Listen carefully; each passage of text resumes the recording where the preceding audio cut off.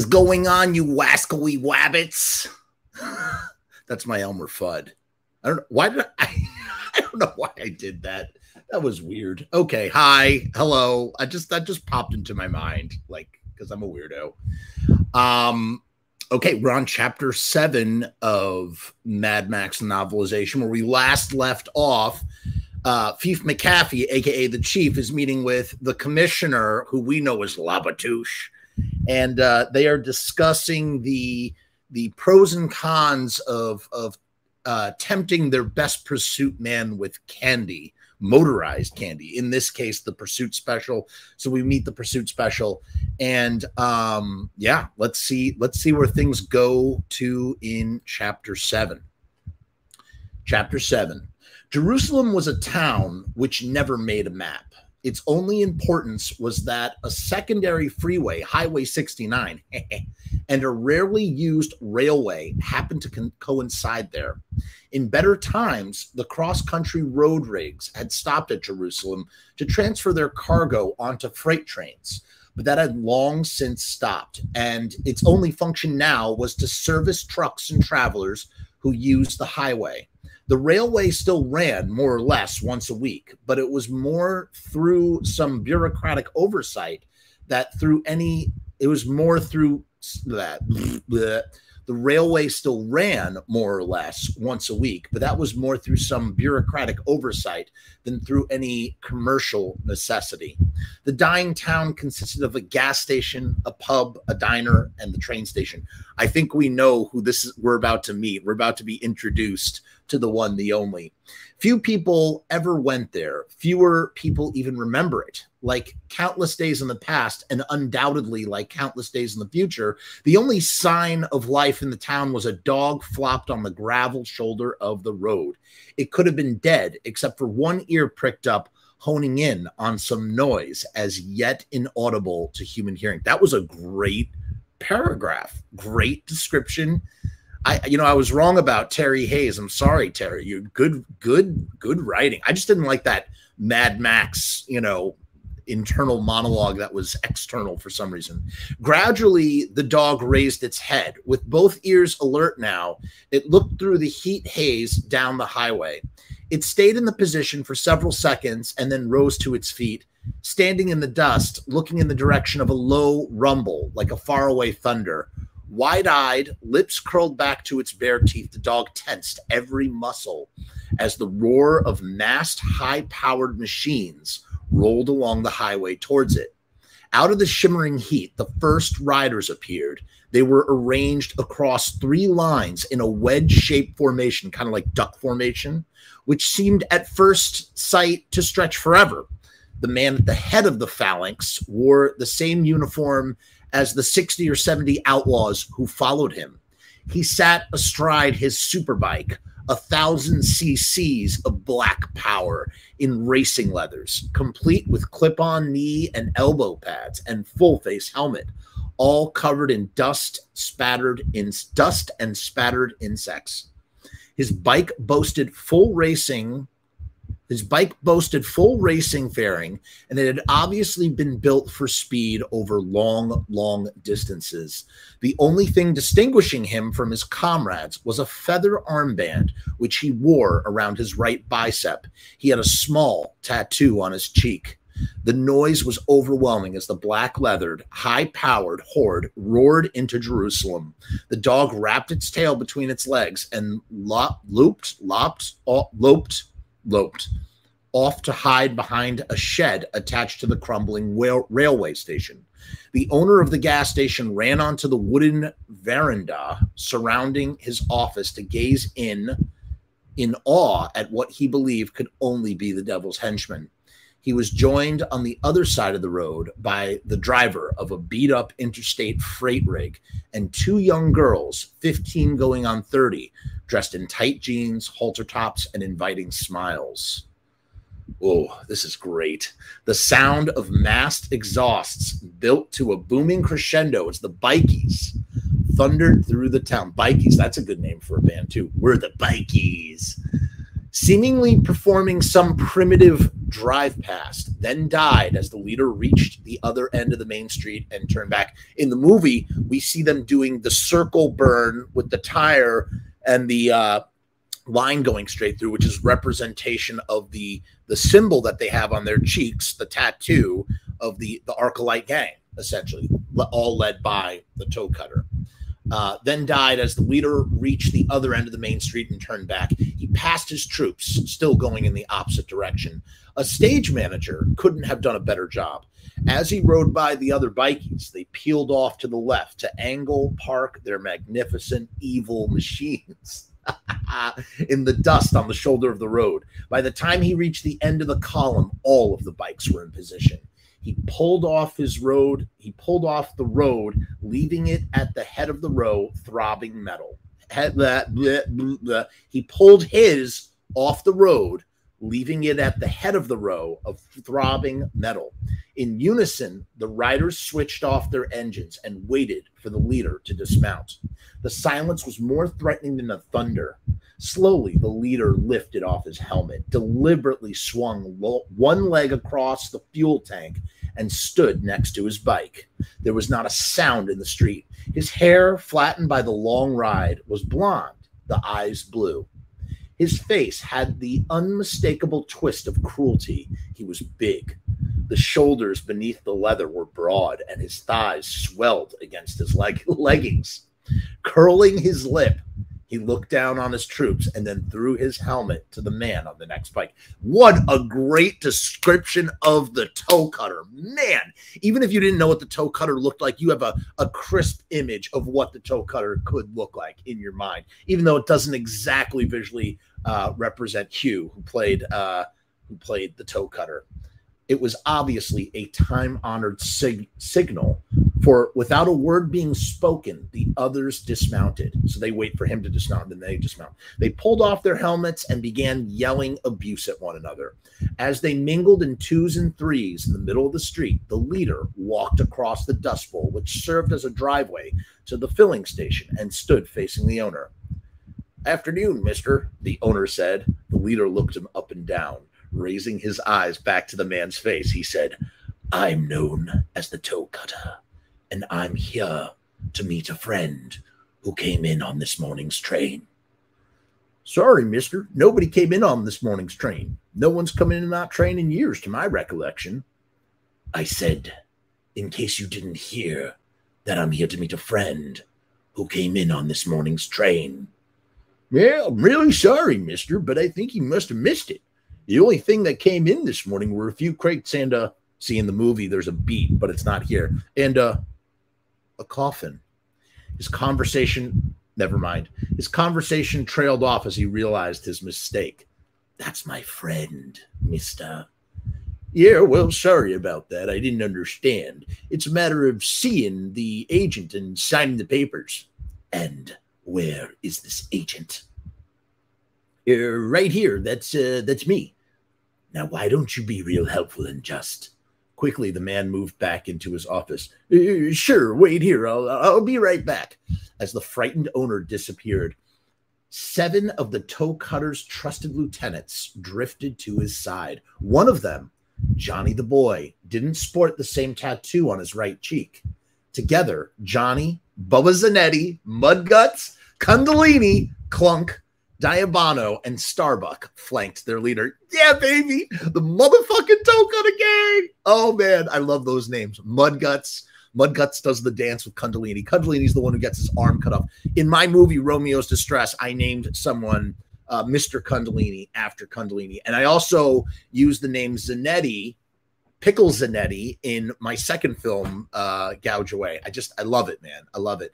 But now Johnny doesn't have the tattoo on his cheek because he hasn't killed anybody yet. I think that's what it is. Because they say at the beginning of the book that you get the tattoo when you kill somebody.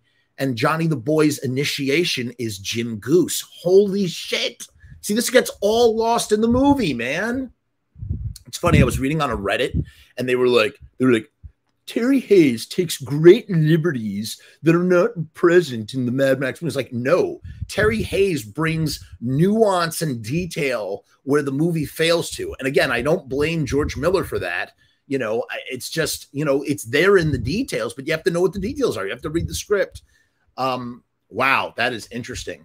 Quickly, the owner returned. Well, we've got ourselves organized here, he said as he came through the door wearing his railway agent's peaked hat and carrying the clipboard supporting some dog-eared papers. If you just like to sign here, we can move over to the station and you can collect the, you could get your friend. He handed the clipboard and a pen to the Toecutter and pointed to the spot for his signature. The Toecutter didn't appear to take his eyes off the man. Then he grabbed the pen and he scratched a large X across the bottom of the page. His stare didn't flicker. See, I understand why you would cut that. It's not needed for pacing reasons. You probably don't need it. But for like character, oh my God. Because I'm sitting here, it's like, why does an outlaw like the Toecutter even need? Why does the Toecutter even need to sign his name if he's an outlaw?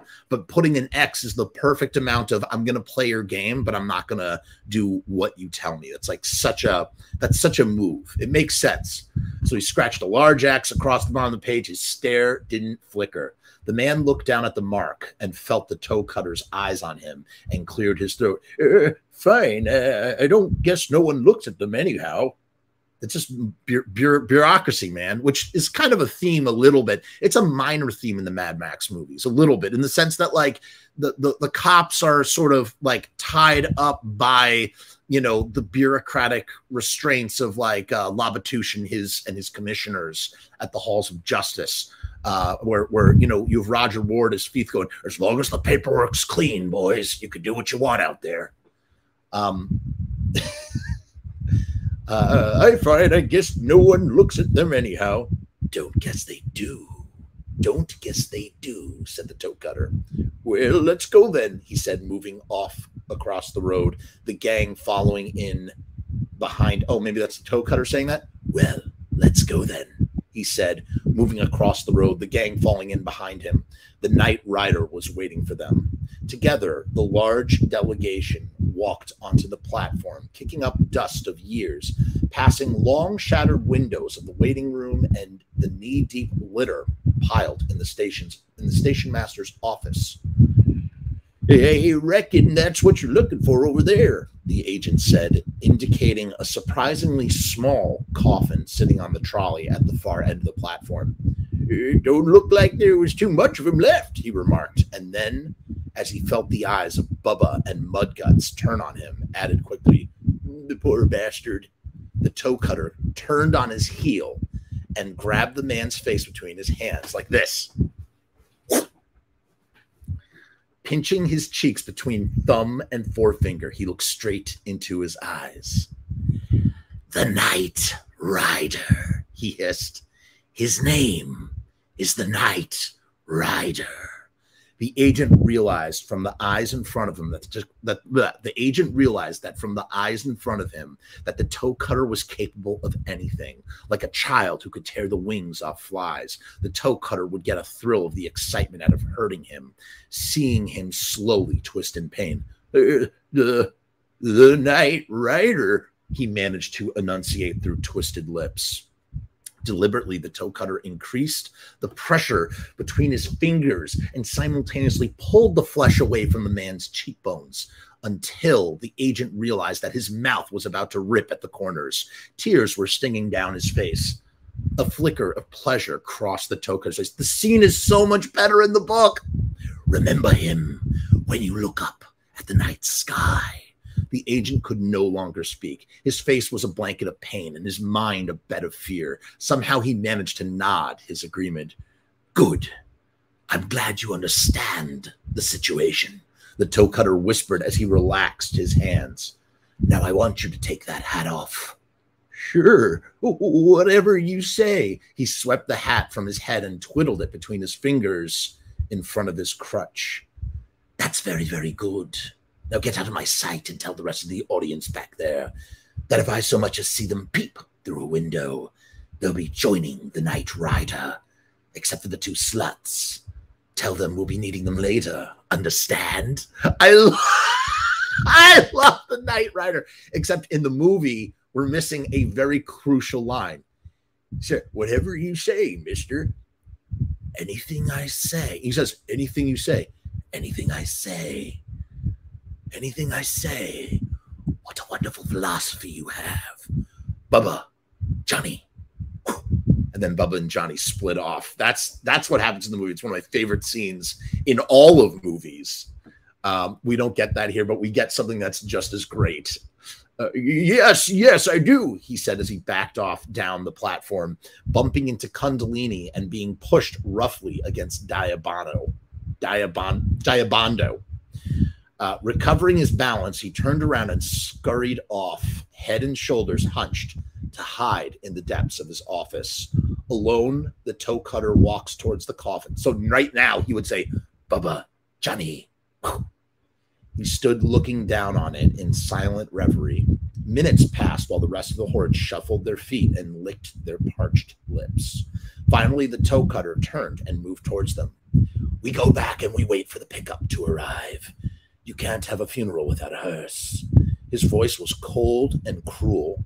Those who knew him well understood that he was seething with a quiet, deadly rage. Oh my God, so much character and so good. Without another word, he led them back to their bikes and, leaning against the saddle of his machine, stared down the road in the direction from which he expected the highly chromed pickup. He was a man apart, while the others gathered in small knots along the road, talking and horsing it with each other, pulling on beer cans and throwing off their leathers. He was in another world. A demented world where fear and cruelty ruled, where hate was the god of destruction. Where hate was the god and destruction his servant.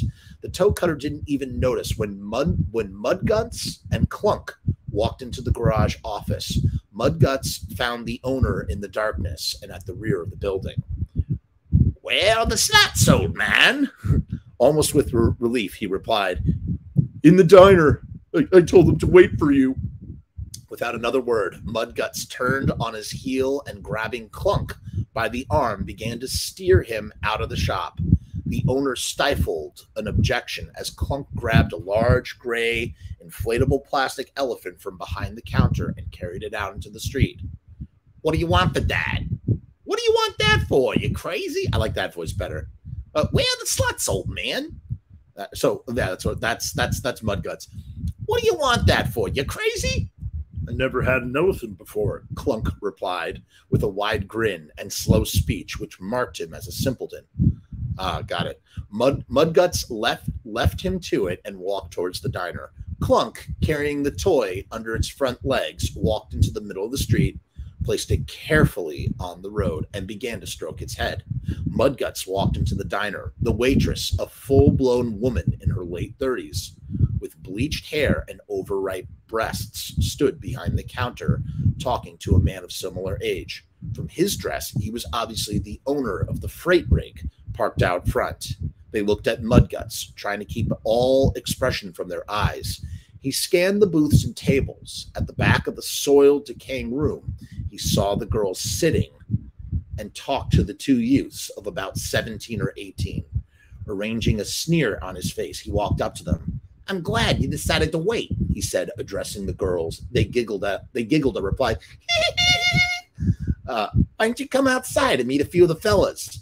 It was more a command than a request, but they looked inquiring.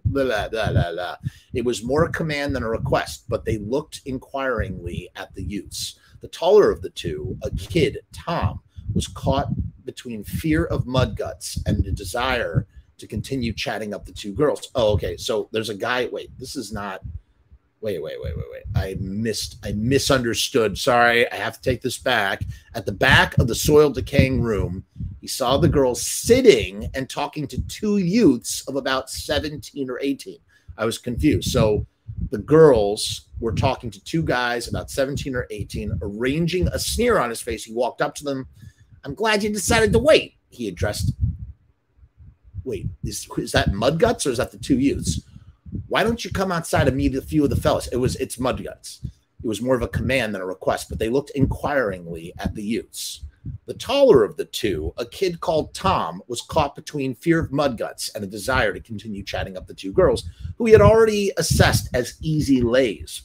Lust overcame his anxiety, and trying to look Mudguts in the eye, he said, "I think we're okay here, thanks."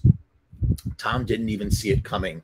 Mudguts' right hand, still encased in leather riding gloves, swept the level of the tabletop and backhanded him across the mouth, splitting his lip and rattling his teeth. "Still okay, boy, or would you like a little more unhappiness?" Mudguts spat out the words, and Tom's friend, Bobby, didn't make a move. The bikie was standing over them now, feeling the eyes of the waitress and the truckie on his back. Slowly, he leaned forward to Judy, the girl sitting nearest to him. When his face was above hers, quick as lightning, he grabbed the top of her skimpy halter-style t-shirt. He twisted it in his hands, tightening it across her shoulder blades, and dragged it downwards over her swelling breasts until they popped out. Wait a minute, what? The bikie was standing over them now, feeling the eyes of the waitress and the truckie on his back. Slowly, he leaned forward to Judy, the girl sitting nearest to him. That's one of the girls. When his face was above hers, quick as lightning, he grabbed the top of her skimpy halter-style t-shirt. He twisted it in his hands, tightening it across her shoulder blades, and dragged it downwards over her swelling breasts until they popped out. Mudguts glazed down at her nipples. The girl stared at him in fear. "Now you'd like to come outside, wouldn't you?" he said with a chuckle, and then left the girl in no doubt about what he had in mind. "I'm sure the guys would like to see more of you," he said with a leer. His throat was dry. She made no reply. Mudguts twisted the fabric of her top even tighter in his hand until it bit into the flesh just below her breasts. He jerked her to his feet and pulled her out from behind the table and, while the truckie and the waitress tried not to watch, began to pull her towards the door. Mudguts stopped when he had her several steps away from the table, Tom licking and patting his split lip, and the other two, Bobby and Mary, sitting absolutely still. Turning half towards him, Mudguts put the fingertips of his left gauntlet to his lips and pulled it off with his teeth. Standing with it, he turned half towards them. Mudguts pulled the fingers of his left gauntlet, so he's pulling his gauntlet off. Pulled it off with his teeth, standing with it still in his mouth, a smile crinkling in the corners of his eyes. He grabbed Judy's breast with his naked hand, kneading the flesh, feeling her nipples squashed against the palm of his hand. Slowly, he increased the pressure of his hand under his fingernail until his fingernails were biting into her, and he could feel her trying to squirm away with pain. The others watched with a mixture of fascination and fear. He let the glove drop from his teeth. "I think your friends would probably like to join us, wouldn't they?" Mary felt her heart skip a beat. The three of them knew that it was an order. Any attempt to refuse would only bring Mudguts and possibly some of his cronies down on them. They got to their feet. Mudguts looked Mary up and down. "You," he said, indicating Mary. "You're not going to allow your friend to go out there alone like this, are you?" Mary shook her head. "Good. That's why we need more cooperation around here. After all, it's all good, clean fun, isn't it?" White, that's kind of the same thing as the mechanic. That's the same. I'm doing the same voice, whatever. Whiteface, she nodded her head. "Isn't it, fellas? I mean, you're not upset or anything, are you? You tell Mudguts if you're not having a good time." "No, it's fine," said Bobby. "Yeah, great," Tom said through his split, bleeding lip. "Well, that's all straightened out then," he said with a mock relief. "What's your name?" he said to Mary. "Mary." "Well, Mary, as you said, you can't let your little friend go out half undressed all alone, can you?" "Well, Mary, as you said, you can't let your little friend go out half undressed and all alone, can you?" Without waiting for an answer, he went on. "So why don't you just join her?" At the edge of the command crept into his voice. "Take your jeans off."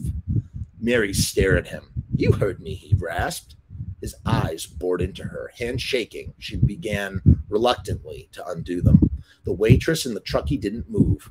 Slowly, she pulled their jeans over her hips, exposing the tiny V of the crotch of her pants to Mudguts' leering face, and one leg at a time, awkwardly pulled the denim over her shorts. over her shoes. Now give them to one of the fellas there. We'll make him the wardrobe mistress, he said. Mary hands her jeans to Tom, who rolled them up to carry in his hand. That looks better. Now turn around. To his satisfaction, Mudguts stared at the thighs and the shape of her arse. Well, I think we're ready now. There should be something here to please everyone, tits and bums. You two go first, he said to the two youths. Standing side by side, they walked out of the cafe and into the glare of the street. Their appearance was barely noticed, but seconds later, when Mudguts appeared at the door, flanked by the semi-naked girls, a wild shout went up from a couple of the horde. Mudguts was smiling so much that his face was fitting to crack. Attracted by the first shout, the rest of the gang began to cheer and whoop their approval. Mudguts' appearance had disturbed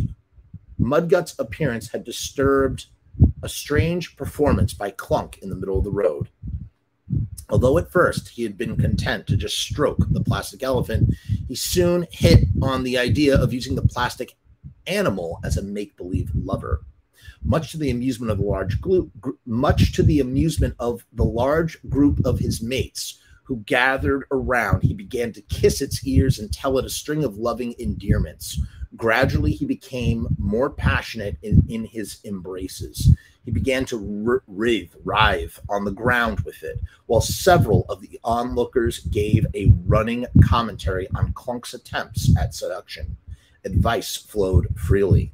Clunk was having a great time and was disappointed when just at the moment it was obvious he was going to have his way with the elephant by now on its back. Mudguts came out of the cafe, distracted the enthusiastic crowd. So everybody's gathered around Clunk, who's about to have sex with the plastic elephant, but Mudguts comes out with the half-naked youths, as they call them. These are underage girls, and everybody gets distracted. Nevertheless, he persevered despite the attraction which Mudguts and the two girls were offering to the beer-swilling bikies. Acknowledging the cheers of the gang, Mudguts instructed the two youths to walk towards the spot where Clunk was locked in the throes of passion. The girls moved closer to Mudguts as the clamor rose. He slipped his right arm around Judy's shoulders and brought his hand to rest on her breast, cradling it in his hand and holding the nipple between his thumb and forefinger. At the same time, he pulled his left arm around Judy's waist, pulling her close to him and slipping his fingers down the waistband of her pants until he could just touch her pubic hair. By any account, Mudguts' ingenuity and imagination had proved a winner. He was not only the center of attention, but it was obvious from their expressions that he had gained their admiration. Any of the others would have just dragged the two girls out of the cafe and thrown them into the street. Mudguts' decision to turn it into a titillating performance ensured that it would be a day to remember. For months, the horde would talk about the sight of Mudguts led out by two frightened youths, appearing at the door of the cafe and walking across the main street of Jerusalem with a half-naked teenager on either side. The story would be embellished, exaggerated, and improved upon until, for a while at least, Mudguts would be a popular folk hero among the trash who rode the superhighways. Even Mudguts, who was not renowned for his sparkling intelligence, realized that he had brought off a major coup, and he was enjoying it more and more by the minute. With the two girls locked firmly in position, he reached the outer edge of the crowd, which had gathered to watch Clunk's primitive lovemaking. He noticed with immense satisfaction how his comrades parted to allow the first the youths and then him and the girls through the front of the circle. As they walked through the bikies, Judy felt rather than saw hands come out and grab her breasts. Rough hands were pressing and pulling at her flesh, and fingers were squeezing her nipples. On the other side, Mary was having a similar problem. No sooner would she walk past one of the bikers than a hand, generally accompanied by a raucous laugh, would dive between her thighs and make a grab at her crotch. Finally, they were at the front, and Clunk, relieved to find that he had not been completely overshadowed, began to throw himself into the lovemaking with renewed enthusiasm. The four teenagers stared in astonishment at the grown man writhing on the ground, clutching an inflatable toy to his groin and whispering filthy encouragements in its ear. Kundalini, standing next to them, turned to Judy. After an admiring glance at her breasts, he told her, poor old Clunk. He used to be an authentic genius until he went over the high side. That's not Kundalini's voice. I don't know what a good voice is for Kundalini. I'm going to go with that. He came out through the other, Mudguts. Mudguts continued. But when they put him back together, they had used a metal plate to replace most of his brain. Yeah, that's the grease monkey, but he doesn't have another scene. So we're co-opting his voice now for Mudguts. He's definitely not like the rest of us. No, maybe Kundalini's more like Sean Connery a little bit. He's definitely not like the rest of us. Kundalini said with a laugh. I mean, who wouldn't worry about screwing a plastic elephant when there are girls like you around and available? That's not Kundalini, but whatever. Moving closer to Judy so that she could feel his leathers rasping against the flesh of her arm and smell his breath, he looked down at her and asked, "You're available, aren't you?" Mudguts was watching the performance, by now fast approaching a climax, as Clunk rutted around in the street with increasing frenzy. Judy knew that she hadn't heard Kundalini's veiled threat. Judy knew that he hadn't heard Kundalini's veiled threat. Yeah, sure, she faltered.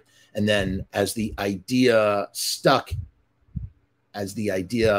her simple mind, she continued with more confidence. But I don't want all these guys. I'm not available to all of them, you know. Oh, I think you'd be surprised, little chicken. I think you'd be really surprised. That is terrible. Kundalini turned to Mudguts and in a soft, mock solicitous voice told him that Judy had made it clear that she was available, but not to everyone, mind. Mudguts roared with laughter, and before Judy knew what was happening, he had plunged his hands down her jeans and into her pants. You're right, Kundalini. I think you're right, he said. Mary, standing on the other side of Mudguts, was trying her hardest to stop another of the gang, stroking her between the legs from behind. She couldn't see who was doing it, but from the laughter in her ear, it was obvious he was enjoying it. Finally, in the middle of the circle in front of them, Clunk gave a low moan. Suck at reading. Finally, in the middle of the circle in front of them, Clunk gave a long, low moan, separating himself from the battered toy, and struck the attitude of a man exhausted. This brought cheers and a shower of beer cans from the audience, which now turned its attention on Mudguts and his newfound young friends. Shall we go back to the diner?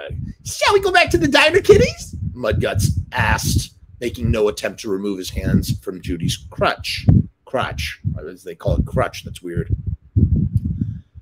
I think it's about time we tested the availability of the model. And Kundalini? Kundalini gave a whoop and turned to Mary, much to the delight of the onlookers, grabbed one of her breasts in his powerful hand and pulled her top partially down, exposing the other one to the hungry eyes of the gang. Kundalini, you better bring the two boyfriends along. We wouldn't want them to miss out, would we? Kundalini turned towards Tom and, with no warning, smacked him with an open palm across his mouth, opening his lip again and causing a small trickle of blood to edge its way down the cleft of his chin. Come on, you two, was all he said as he pushed Bobby and Tom in front of him. Mudguts and Judy were leading the procession across the street. Judy's breasts by now were sore and red from the constant mangling they had been receiving, and her jeans were unzipped to the crutch. The two youths followed. Behind them, Kundalini and the almost naked Mary, and then a group of about 30 or 40 of the gang. All of them were prepared to make sure they didn't miss out when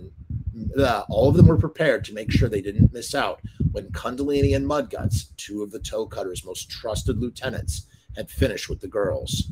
At the door of the diner, Mudguts turned to the rest of them and said, "You guys wait here. Just be patient. Kundalini and I are going to go in and see if we can come to some sort of friendly arrangement with the two young ladies and the boyfriends."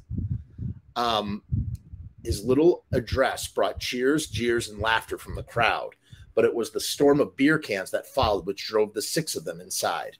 The waitress and the truckie had disappeared, and Mudguts decided to go and search the toilets for them. He didn't want some fool coming in and disturbing his fun. As Mudguts disappeared through the door, Bobby saw his chance. Kundalini was standing at the window, drawing a hail of abuse from the rest of the gang and returning it with obscene gestures. Bobby grabbed Mary by the hand and dragged her towards the back of the diner, past the rows of the tables and out through the back door.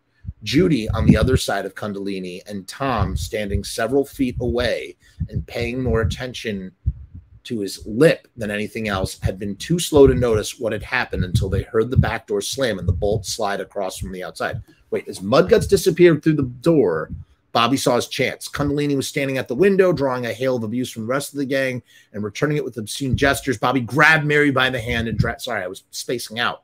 He grabs Mary by the hand and dragged her towards the back of the diner, past the rows of the tables, and out through the back door. So this scene, we see a super abbreviated version of this scene after the train station scene, but there's only 2 youths, and it's a boyfriend and a girlfriend in the hot rod car, and they just drive off. But this is a way more complicated version, and why wasn't this shot in this way? Could be because it's a super graphic scene, and maybe Miller was like, looked good on paper, but realizing it would be a lot harder to film. Or it's very possible that they just could not, they just resources and time and, you know, scheduling, and they had to truncate the scene. And that happens a lot. They truncate the scene and they think in their minds, well, you know, this is communicating what's happening here, and it's not. Judy on the other side of Kundalini and Tom standing several feet away and paying more attention to his lip than anything else had been too slow to notice that Bobby and Mary had escaped, right? Until he heard the back door slam and the bolt slide across from the outside. Kundalini swiveled on his heel, smashing his fist into Tom's chest to knock him out of the way, and ran for the door. It was too late. Bobby and Mary were already out of the storeroom and on the other side of the door and running for their lives across 20 yards of open paddock to Bobby's hot rod, parked under the cover of a small lean-to shed. So yeah, so that's Bobby and Mary are, and we see them again in a later scene. Bobby gets plowed, for lack of a different descriptor that I can't use on YouTube. He gets taken, as well as Mary. And that's when Goose calls him a turkey, remember?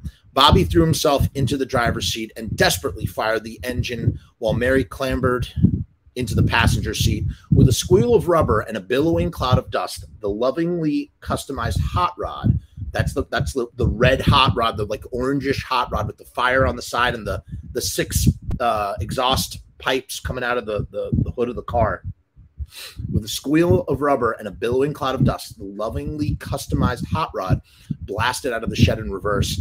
As soon as he was clear, Bobby stood on the brakes, moved his T-bar shift into drive, and fishtailing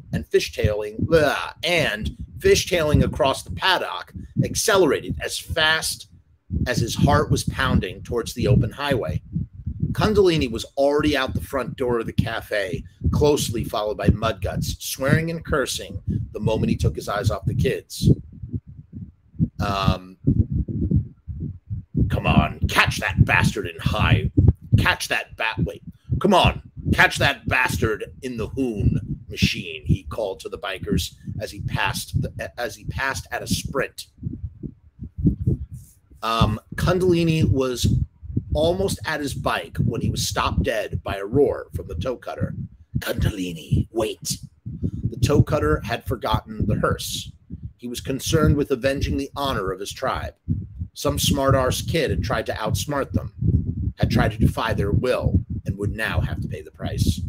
He asserted his authority as leader. Bubba, Mudguts, Johnny, you'll ride with me. Make sure you've got chains. It's Damnation Alley we're headed for. Anybody else is welcome to join us. The Toecutter mounted his machine. You know who would have made a great Toecutter? Also, Oliver Reed. Because that's the voice I'm kind of doing. It's a little Oliver Reed. Oliver Reed would have been a great Toecutter. The Toecutter mounted his machine and walked it backwards into the middle of the street. He waited and faced the direction in which Bobby had disappeared until his 4 lieutenants were ready.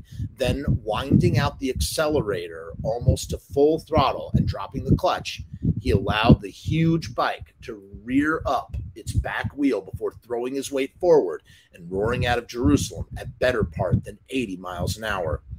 Close on his back wheel and arranged in a flying wedge were Kundalini, Mudguts, Bubba, and Johnny. Farther back, another 20 or 30 bikes started down the highway. Nobody left in Jerusalem, not the waitress, the truckie, Judy, Tom, nor any of the bikies who remained had any doubt that the Toecutter and his companions would waste the 2 teenagers. It was now just a matter of passing time until the leader returned. 6 or 7 of the bikies, more brutal looking than even Mudguts and Kundalini, swaggered up to the front door of the diner and pushed it open. Judy and Tom began to back off towards the rear of the room, but they were onto them before they could even get halfway. Almost casually, they picked Tom up and, holding him shoulder high, carried him towards the front of the cafe and pitched him head first through the window onto the counter of 3. On the count of 3. So that happens in the movie, but it happens at the beginning. As the 4 animals moved towards Judy, she was saved by the bell as, out on the road, the Toecutter caught sight of Bobby's hot rod. The Toecutter signaled to the 4 behind him.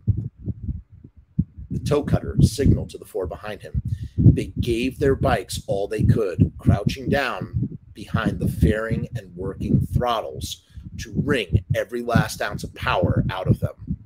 They were fast overhauling the gleaming hot rod. Pretty as it was, it couldn't match either the acceleration or the top speed of the bikes, which were hunting it into the ground. With less than half a mile between them, the Toecutter slowly began to unwrap a length of heavy chain from his wrist and upper arm.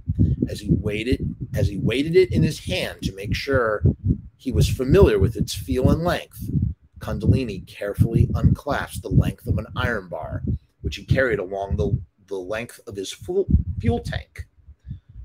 So he carries an iron bar along the length of his fuel tank. The others, Johnny, Bubba, and Mudguts, were all armed with chains too, as they finally reached their prey. See, in the movie, it's a giant meat cleaver. Seen from above, the bikers swarming around the hot rod would have looked like flies around a carcass. On the ground, it was much more terrifying. The Toecutter appeared alongside the driver's side window, the hint of a grin on his face, and swung his chain with such force that it smashed the glass. Instinctively, Bobby threw the wheel to the other way, almost running Kundalini off the road. Kundalini recovered quickly and, coming back alongside the hot rod, used his length of pipe to shatter the rear window. Mary screamed. The blood was pouring across her forehead, tears coursing down her cheeks. She felt her bladder about to give way. The Toecutter was back beside Bobby's door. With a deft flick of his wrist, he sent the chain flashing through the window. With a piercing scream, Bobby felt his cheekbone shatter, sending a blind bolt of pain up the right side of his face. That is terrifying. And into his eye. The hot rod was out of control, sending the bikes peeling off in all directions. Desperately, Bobby fought to control the rampaging monster, trying to ignore the paralysis which was spreading across his face and prevent the vehicle from hurtling off the edge of the road. Just in time, he corrected his steering, but already the vultures, joined now by more of their breed, were around him again. Sheer, stark terror was written all across Mary's face. She was mouthing meaningless words, clutching at anything that struggled to the surface of her collapsing mind. She looked up to see a grinning face at her window, and then, as if in slow motion, a long length of pipe prescribed an arc through the air and bounced off the windscreen. Once again it came with the same result. And again, and once more as she watched in horror. But this time, the whole of the windscreen just frosted over. Bobby couldn't see a thing. Panic had deprived him of all reason, and it never occurred to him to shove his fist through the shattered glass. Already, another member of the gang was at his window, wielding a crowbar and trying to get into position to jam it into his face. Bobby flinched, pulled the wheel away, and hurtled off the shoulder of the road across about 30 yards of scrub and broke his front axle into a ditch. By the time he and Mary realized what had happened, the bikies were already swarming all over the car. A leather riding boot came through the shattered windscreen, spraying fragments of glass all over them. A crowbar smashed through the roof just behind their heads. Hands were tearing at the doors. A fist came through the window and wreaked havoc with Bobby's already fractured face. The passenger side door was ripped off its hinges. Mary felt calloused hands grappling her. She was pulled from the car, not knowing whether she was struggling or not. She felt gravel tearing at her flesh as she was dragged into the scrub. That is absolutely terrifying and absolutely more harrowing than the very quick montage that we get in the movie. Chapter 8. Max found Bobby wandering naked along the side of the highway 5 or 6 hours later. So Max comes to the scene of the crime. The kid was mumbling nonsense. So up to this point, we really haven't seen anything of Jim Goose, which is interesting. The kid was mumbling nonsense. This is Bobby. His eyes refusing to focus, and one side of his face a bloody, collapsed mess. Looking closer, Max saw a trickle of blood coursing down his cheek from one ear. With guttering horror, noticing that a hunk of flesh had been carved out of one side of his arse. Oh my God. So that's what the blood was. So he wasn't taken. I guess that was their quick way of, they just splattered some blood on his butt. But that in the script, in the novelization, he had a whole hunk of flesh carved out of his ass. After several minutes, Max realized that it was pointless to try and get any sense out of him. So he steered him back to the pursuit special and wrapped a crude bandage around his loins and got him to lie down in the back seat, where he blubbered himself to sleep. About 1.5 miles up the road, Max found what he was looking for. Over in the scrub was the remains of the hot rod. It looked at first sight as though it had been torn apart. None of the panels remained intact. The bonnet, the doors, and the boot had all been wrenched off. So the trunk, the hood, and the doors had all been wrenched off. The tires were slashed and the windows battered in. Max picked up his shotgun and approached warily. He could barely believe what he had found. A superbike was lying in the scrub nearby. The scrub is like the bushes, I guess. And its rider, Johnny the boy, was propped up against the side of the wreck. Tied to his left foot was one end of a long length of chain. Several yards away, the other end was attached to a collar around the neck of the naked, unconscious young girl, Mary. Her hair was a tangled mess. Bruises already dotted her body, and there were specks of blood at her groin. Max approached the bikie, who was mumbling and talking to himself. And in the movie, he goes, "The Night Rider!" And then Jim Goose goes, "He's whacked right out of his skull." And then Johnny the boy goes, "Whacked right out of his skull, man!" Oh, he's like, "Whacked right out of his skull, man!" I used to have those sound bites on Winamp, dude, just to hear those pieces from the movie. He's whacked right out of his skull. The Night Rider. That's just he's stoned and whatever. Let's see how they do it in the book, in the novelization. Max approached the bikie, who was mumbling and talking to himself.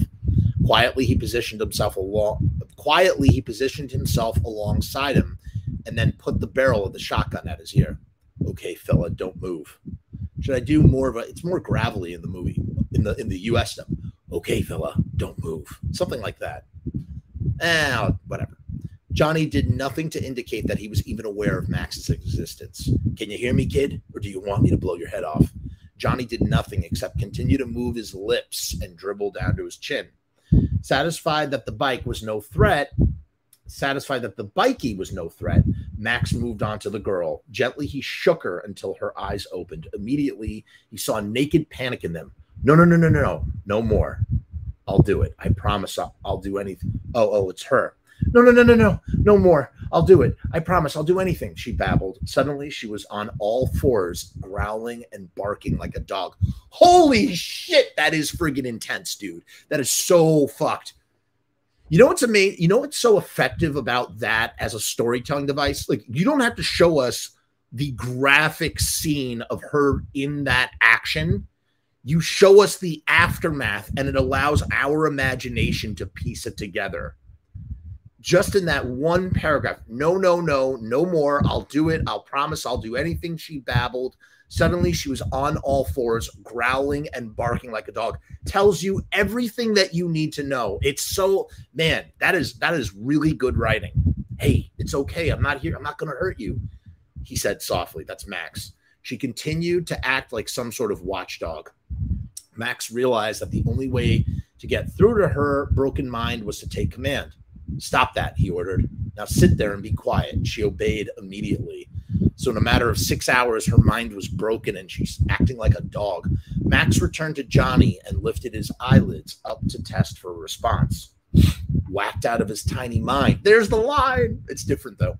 Whacked out of his tiny mind, Max muttered to himself, noting the sweat pouring off the kid's body, the glazed pupils, and the meaningless mutterings. Whacked right out of his skull, man. Max untied the dog chain and took off his jacket and wrapped it around the girl's shoulders. Easily, he picked her up in his arms and carefully placed her in the passenger seat of his car. Next, he went for Johnny, unceremoniously dragging him by the shoulders across the scrub and propping him against the front wheel while he rearranged Bobby on the back seat. With a heave, he picked Johnny up and got him in a fireman's hold over his shoulder. Staggering under the weight of the babbling bikie, he kicked his seat forward and began to fold him into the back. Just as Johnny's face was alongside his ear, he caught what he was saying. Remember the Night Rider when you look up into the sky. The Night Rider ain't never coming back. He's a rock and roller, an out of controller. Max let him slump back in the seat. Well, it looks like Jesse might be right after all. The Night Rider, the Toecutter. Anyway, we'll see. This is when Max talks to himself. That's like the worst parts of this book. Like, it's not good. It's not. Miller is like, we don't need that. Miller just lets his actors, like, you know, sit in the scene, and it's different. Max climbed into the front seat, activated the sirens, and headed off on the long haul to the nearest hospital. Okay, that brings us to chapter 9. We're gonna put a pin in it there. So we got two vastly different, not vastly different. We got one somewhat different scene, and yeah, that's not true. The first scene was vastly different, and the second one is, you know, it's we know we're aware of it. We've seen it. We're familiar with it. But yeah, I don't know. In any case, looking forward to reading more. We're almost halfway. We're almost at the halfway point of the book. And things are just structured differently than in the movie. As you know, Riot Stickers is the sponsor of the Frumess channel. You can get 1,000 stickers for $79 at riotstickers.com/Frumess. You're not going to find this deal anywhere else on the internet. Click in the link in the description below. Riot Stickers, they have a UV coating that protects from the sun. They're printed on vinyl to protect from water.